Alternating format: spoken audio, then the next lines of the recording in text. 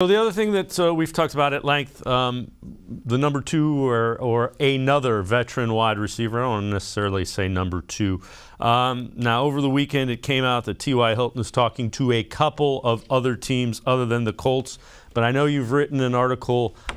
Is there a veteran that's on the Browns' radar? Will Fuller, T.Y. Hilton, any of the guys that we have talked about? Are they on the Browns' radar at all? Not right now. I don't believe that they are.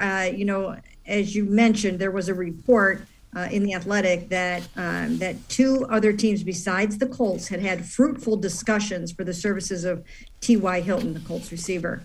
But the Browns are not one of those teams. They have not been in the mix for him. And as of right now, Will Fuller is not front burner for them. I think the only way that Will Fuller would get done and would come to Cleveland is if at some point Deshaun Watson goes to the Cleveland Browns and says, I really want Will Fuller on this team. And if he does that, and if he really feels that way and feels that it will help, then I think they would at least give it some consideration, because Deshaun will know if he needs somebody like that.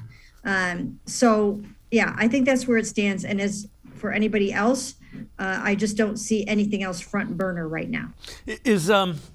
Is it a matter of they want to get a look, especially at guys like Donovan Peoples-Jones, Anthony Schwartz? If you're bringing in veterans, you're likely taking reps away from one of those guys that DPJ showed some flashes, and I know they think highly of Anthony Schwartz.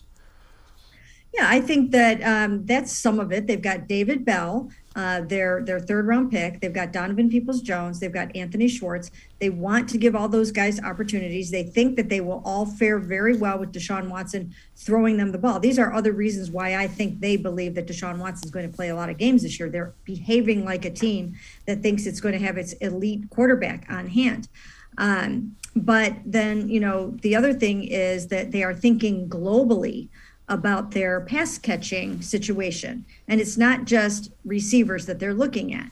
When they think about their pass catchers, they add in there David Njoku, who will probably have the second most targets on the team behind Amari Cooper. And then same thing with Harrison Bryant. He's another downfield threat for them. So they've got a lot of guys that can get the job done and create mismatches and do different things.